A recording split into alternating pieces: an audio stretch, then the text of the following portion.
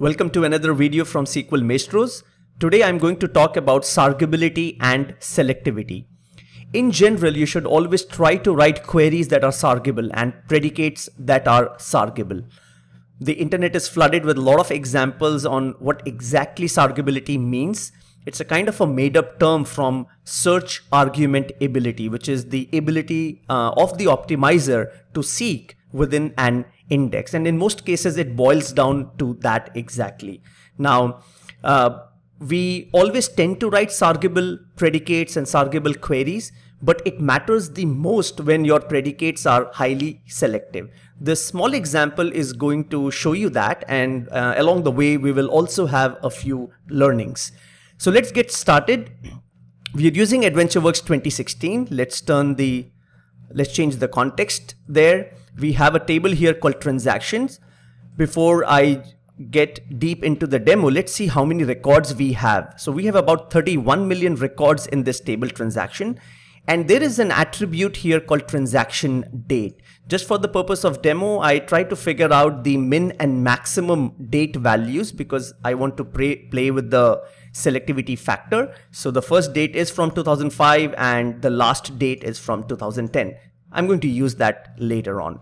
Let's turn on statistics, time and IO so that we have a few metrics that are handy. Now let's come to the query itself. There are two versions of the same query, the non-SARGable version and the equivalent, which is SARGable. So both are logically equivalent. The second one is SARGable. And what makes it SARGable? Well, in non-SARGable, if you see on the left-hand side of the operator, we are using the convert function on the attribute transaction date, and this is where it will lose the SARGability. The attribute is internally going to be treated as an expression, and the optimizer will compare one expression with another expression. Please note that there is no index on transaction date as yet, so it may not matter much, but despite not having the index on transaction date, still there are going to be a few differences that you will note between the non-SARGable and the SARGable version.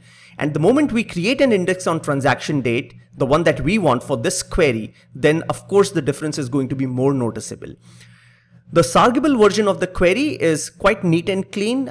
You can see we are not really doing any mathematics on the attribute, which is transaction date, and both are logically equivalent. Let's turn on the actual execution plan or press Ctrl M and let's go and execute. Quick recap, we do not have the right index on transaction date. There is an index, but when I say the right index, I mean that the current index that is there, transaction date, is not the leading column. So the optimizer may utilize some other index where transaction date could be part of that index. When both the workloads are running, and you can observe that the number of rows now here is about 14,000. Just keep that in mind. Let's jump over to the execution plan, and you will see that the plans are identical with just one minor difference, that the first plan is showing you a warning symbol on the select operator. Otherwise, the plans are identical. Well, it was expected that the plans will be identical, even though the first query has a non-SARGable predicate. In both the cases, an index is being scanned, and which index is being used? As I said, the other index, which is kind of not the right index, but this is the index where product ID is the leading column and probably transaction date is the second column. So that index is being scanned now to get the data. Observe that the optimizer thinks that both these plans are kind of equivalent in terms of performance. So we have the performance difference of 49% versus 51%. And the moment you look at these two execution plans, one thing will immediately catch your attention, that we are getting a missing index hint. Look at there. We are getting a missing index hint in the second one in the SARGable version, but in the non-SARGable version, the missing index hint is not there. This is an interesting thing to know. So when you write these non-SARGable queries, or you have these queries with non-SARGable predicates, the optimizer is not producing missing index hints. So that's a good learning there. That's the first one. The second one, what catches my attention is, even though we have index scan for both these queries, I see that the cost factor of index scan for the non-sargable version is higher, at least 3 times or 4 times higher than the sargable version. And that's happening probably because we are using the convert function there in the first one. So of course, depending on why your workload is non-sargable, it may really transpire at the end of the day that there is some extra operation that is being performed by SQL Server. So a lot of CPU is being burnt out because you have applied some function on the attribute. Let's jump over to the messages tab and see the metrics related to IO and CPU. The IO looks kind of similar in both the cases because of course we are scanning the same index in both these queries. So we have 132K approximately being used in both of them. But CPU is where the differentiating factor is. And if I see that the elapsed time is of course more, and why is that so? Because of the CPU factor. So about 30,000 milliseconds, so about 30-second CPU cycles are being burned for the first one, but for the second one it's relatively much lesser. Second learning, excess CPU usage. So for the non-sargable version, you have the missing index hint missing, then you have extra CPU being burned. That really depends on what the T-SQL code is all about. The third thing, which is not really very evident in this query, is cardinality estimation. Cardinality estimation may be affected, but what I can show you here right now is look at the cardinal factor. So we have 14,000 rows being returned and estimation is about 15,000. So this is 14,000 versus 15,000. Not very actually good, but not very noticeable. But the point is, for the sargable version, the estimation is different. So sometimes you may come up with scenarios where you will see that the non-sargable version of the query has a completely different cardinality estimation, and that may further affect the query plan quality. In this particular case, it's not very evident, but keep that in mind. So that is the third one, cardinality estimation. Now, let's go back to the workload and let's create an index on transaction date. So we're going to follow this recommendation. What recommendation? Okay, so we go to the execution plan. We have the index, right click, missing index details, and SQL Server missing index hint is advising us to create an index on transaction date and include a few columns. I'm not going to follow this recommendation exactly the way it is, but I'm going to create an index on transaction date, but not really include all of these columns. As you know, in most cases, missing index hints will always recommend you to create covering indexes. If we create covering indexes, the story becomes completely different. You can always try that later. Let's go ahead and create an index on transaction date now. After we create the index on transaction date, whatever I showed you is going to make a lot more sense now, because you are going to have the real good index that these queries need. Remember, the previous index that was being utilized where product ID was the leading column, but we are not searching on product ID. That's not part of our predicate. Our predicate only has transaction date. So let's see and wait for a second or two. There you go. The index gets created. And now, first thing we will do is run the same query again and just compare. If you had observed in the previous execution plan, the plan quality difference was 51% versus 49%, which means, of course, both the plans were kind of quite identical, and performance-wise, their quality-wise, they were almost equivalent. What happens now? Now you have a non-clustered index. So let's go and execute both the workloads. The first one is running now, and we are fetching the same number of records, which is 14,000, and the second one runs a little more quickly, which was expected because now you have the right index in place. So let's go to the execution plan. Now you will see a different plan in place, and that is expected because now we are seeking on this. Let's first talk about the non-sargable version. Well, the non-sargable version is exactly the same, because the index is not being used and what is interesting to be noted here is that it does scan the index, but it does not use the newly created index. It actually uses the old index that was already there, which is the product ID and transaction date. So the first query and the first plan, which is the non-SARGable, is exactly the same. Let's jump over to the SARGable version, and in the SARGable version, first thing you will observe is now the optimizer is seeking, and it is seeking on the index that we created, and this is the one that we created, IDX transaction date. So we are seeking, and then for the additional column that the query wants, it is looking up on the base table. That's the difference in the plan. But then this demo has to be all about selectivity, isn't it?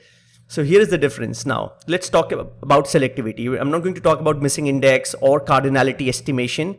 And the second version of the query, which is SARGable, and rightly so, seek is happening, and this is what you wanted, and there is key lookup. Now let's talk about selectivity. So we are fetching about 14,000 records from this table, which has about 31 million records. So if you look at the selectivity, the query is kind of highly selective. The predicate is kind of highly selective. Observe how the plan performance has changed if you compare the metrics. Now this is 71% versus 29%. Remember earlier when both the plans were scan plans, it was 51% versus 49%. And now you are really looking at the right plan comparisons because the index does exist. Now what we are going to see is when the query and or the predicate, when they from being highly selective, when they become less selective, which means we will try to return more records, you will see that SARGability is not going to have a major impact, which means this difference between the cost factor of both the plans is going to reduce as we increase the number of rows that are being returned by our predicate. And that's what I mean by selectivity. Highly selective, less number of records are going to be returned, and low selective, high number of records are going to be returned. So this difference is 71% versus 29%. Keep this in mind.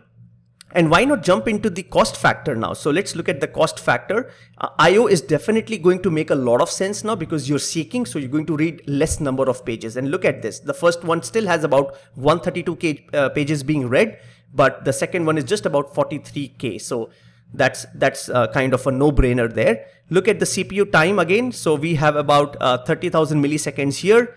And wow, look at this, just 125 milliseconds. Huge difference, of course, because of the whole scan and seek comparison out there. Now comes the important factor about selectivity. So I'm going to change the predicate a bit. So instead of 2010, I'm going to change the date to 1st Jan 2005. This is going to return just kind of double the number of records. So from 14,000, we will jump over to approximately 25,000 records. So you can see we are making the query less selective. And what impact does that have? So if you look at the number of records now, you can see in the status bar, it is about 25,000 records being written. Well, this is a bit slow. Okay, so there you go, 25,000 records being written. Let's jump over to the execution plan. And now you can see, look at the plan difference. Let's compare the plans now from a cost metrics. 71% versus 29 was the earlier one. Now we have 59% versus 41%. I want you to understand the fact that as we make the predicate low selective, which means it's returning more records, you can see that SARGability factor, the performance that we get out of SARGability will reduce. So if you see the difference between the plan performance here and plan metrics will start reducing. Well, this does not by any means mean that you should not write SARGable queries, but when you are comparing the performance of SARGability versus non-SARGable workloads, keep the selectivity factor in mind. There is a reason now why I was inclined to record this video, because in a very recent customer engagement, SARGability did not make much sense to them because they were looking at workloads with predicates that were being low selective. So the performance difference between the two plans, the SARGable version and non-SARGable version, wasn't really very big. The gap wasn't really very big. But it is not always only about the estimated plan cost, because this is an estimation. Remember, it is also important that you look at actual runtime metrics, and that's why I always keep jumping over to the messages tab to see to look into the cost factor, which sometimes gets ignored. But now if you see, even though as the plan, the gap between the cost of two plans is reducing, but the CPU factor, which is like 29,000 milliseconds versus 218, that's always going to be a huge difference. So I hope you're kind of getting this idea as to how selectivity is important when you're dealing with SARGability. So we changed from 2010 to 2005, and let's look at another version of this one, and this will be just the closing query. I changed the predicates a bit more. So what I'm trying to do now is from 25,000 records, I'm trying to get a few more, and you will see what's happening. Let's go and execute this, and you get the output. And how many records are we trying to get with new predicate values there? So we're getting 1st Jan and 2nd Jan 2005 data. So we are getting about 50,000 records. So what we have done now, we have doubled up, so which means the query is even more low selective, which means returning more number of records. Okay, so we're jumping into the execution plan. What do you think? Will the performance, the cost metrics reduce further from 50 versus 40? Will it come down further? Let's go into the execution plan. Well, it is 50-50 now, but observe that the seek and the lookup is gone. Now both the plans are scan plans, and you might be wondering what is going on now, right? Where is the SARGability thing completely gone here, right? Because we were seeking until just before this query, and SARGability was making a lot of sense, and suddenly now we see that based on the predicate value, both the plans are scan now. So optimizer is certainly thinking about a few things here. So what's the answer? Well, if you're watching this video on Facebook or LinkedIn or Twitter, why don't you put down some comments as to what do you think actually happened here with SARGability and selectivity, and of course the decision that the optimizer has taken. If you're watching this on YouTube, put down your comments on YouTube and I will try to reply there. Well, if you liked the video, do subscribe and share it with your friends and colleagues. There are more videos on SQL Maestros. Keep watching them. Visit sqlmaestros.com and you can become a free member and continue to watch a lot of videos that I keep recording all the time. We have events coming up each month, all free for the community. There are some video courses and masterclasses as well, so take a look at them. I'm on Twitter, _Bansal, and SQL Maestros is @SQL Maestros. Hope this video was useful and hope you learned something good. See you soon in another video. Goodbye.